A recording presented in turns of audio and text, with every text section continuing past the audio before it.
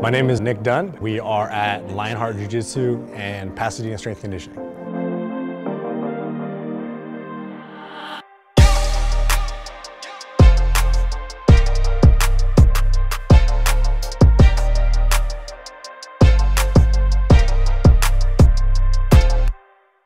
When I got into martial arts, I started off when I was really young, maybe around like 4 or 5 years old. I started doing karate, and I did that for a really long time. I went through high school, played some high school sports. I used to watch K1 kickboxing all the time, and I used to watch Pride a lot. I would watch all the guys in the UFC like BJ Penn, like George St. Pierre, all these guys, all the big hitters, and I was like, man, that's cool. And watching those guys fight and watching them compete really motivated me to want to train and, you know, get better. So I decided I wanted to do some mixed martial arts, not just for myself, but it was just learning the art of something. I felt like I kind of had a chip on my shoulder. I want to learn how to defend myself. I was very small. I was very frail, and I still kind of am, but a lot better than I was before. As soon as I started training, I was miserable. I was like the first 2 months, 3 months even, I was just getting beat up all the time.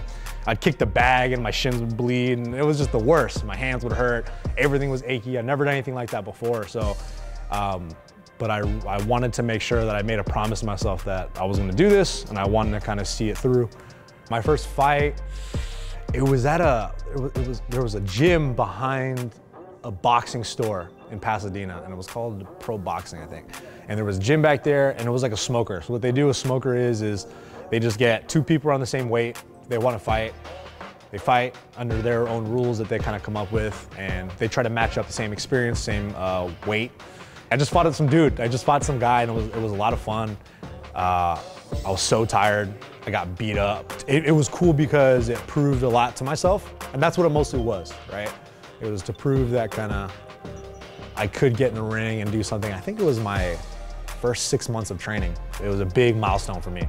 I got a couple of concussions, and my last concussion I got, I felt like I was in a haze for like 3-4 months. I just felt very slow, I felt delayed, and I knew something wasn't right.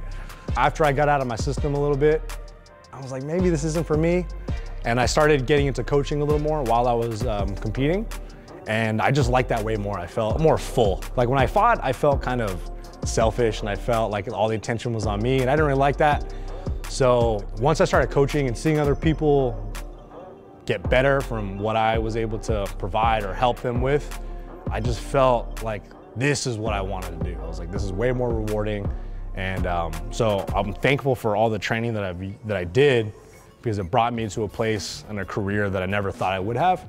And I just love teaching, I love coaching, and I find that is way more fun than getting punched in the face every day. But you know, that's just me. I think for the past year, I was trying to not get away from fighting, but kind of put it on the back burner, or the martial arts in general. But I feel like no matter what I do, it's probably always gonna follow me. You know, it's definitely one of my first loves, for sure. Grew up all around martial arts, grew up watching it on TV, movies, sports, whatever.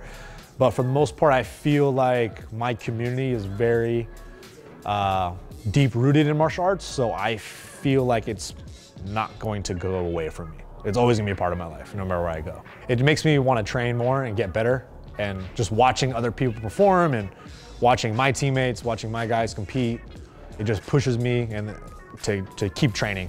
I think about if I were to quit the first 6 months of me training, I wouldn't have what I would have today.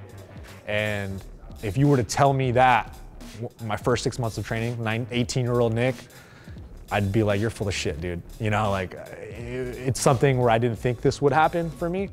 So just keep pushing forward. You never know what you're gonna do. Just keep doing good work.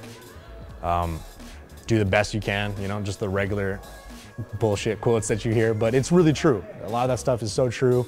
I think that's why a lot of us got in this fitness industry in the first place, is just to help provide a broader path for somebody to take that leap if they're afraid to. Because a lot of times, a lot of people won't take that first initial step because they're scared, they don't think it's the right time, and hopefully I can help inspire somebody to, you know, take that first step and just keep pushing forward and never look back.